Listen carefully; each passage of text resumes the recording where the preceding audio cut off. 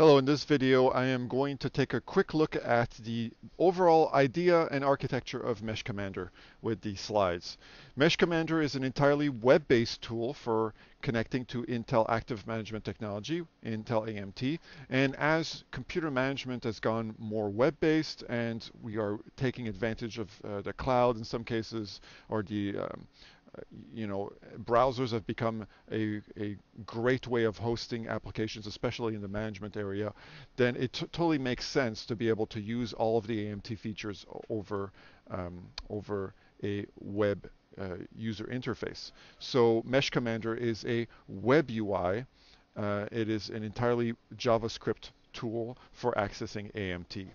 And so there's different versions of MeshCommander. It's the same code base, but we're going to split out in different versions. First, we're going to have the micro LMS version. This is a replacement to Intel AMT LMS that provides the local services for AMT. We have an alternative version that uses MeshCommander built into it. The second one is a standalone one. This is the Node.js version. You can download it on the website. It's an exe for Windows, 32-bit. You run it and you get MeshCommander that way. It's kind of the typical way we used to do it.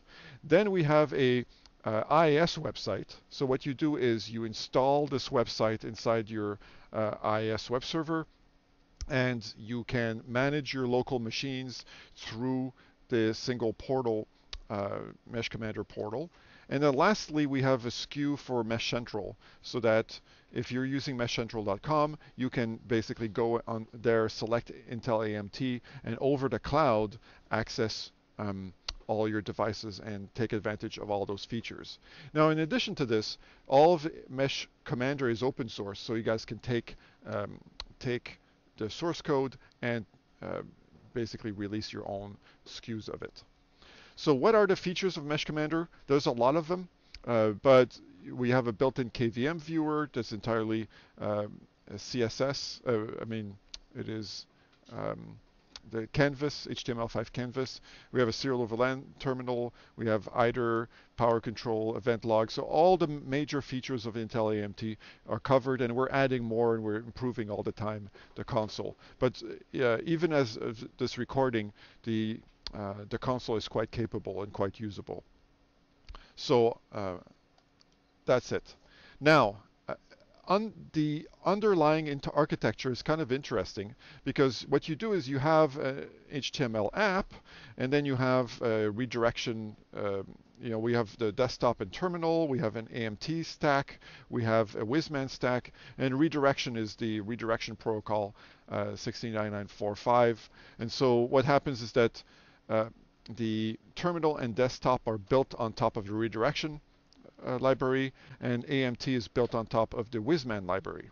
Now, the redirection and Whizman library need to access AMT, and depending on how or how we target the tool, what SKU of the tool we want to build, we're going to have to use a different transport. For example, if we're using Node.js to access AMT, we can use TCP directly. If we're using IIS, we can use WebSockets to IIS, and then IIS will perform the relay. So what's interesting about the architecture is that we have all these core modules that we use for AMT, and then we have a bunch of transport modules, and you can only include one of the transports. If you include two of the transports, the code won't work. But you're required to include only one of these transports. And then once you have one transport plus these libraries, and one transport and these libraries, then you can start building your HTML app on top, and we have sample code on how to do that available. So you should be able to, for example, do a remote desktop or a serial over LAN terminal or so on. You should be able to do these things very quickly with just very few lines of code. Now, the next slide. This is the last slide, and one of the goals of MeshCommander is really to make it adaptable to many different situations. There's different ways that AMT can be accessed, either locally through LMS, as a standalone tool on the intranet, as an IIS portal on the intranet, or through the cloud. And what I wanted to do here is have a single code base. I would target all these different usages. And so the UI is roughly the same on all of them. Sometimes there's a little bit difference. There are differences. For example, IIS has a toolbar where Node WebKit has a menu bar, and for example, MicroLMS doesn't have is only used for configuration. You can't use it for break fix, so there's no KVM, no serial over LAN, no power control, where these have KVM and power control. And of course, over the cloud, you need a whole bunch of different transport libraries and so on to go through Mesh Central or whatever your routing system is here.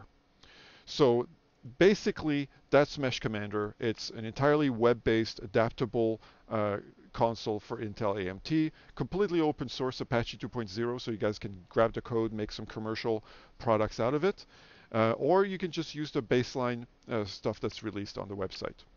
Hopefully it helps. Thank you so much.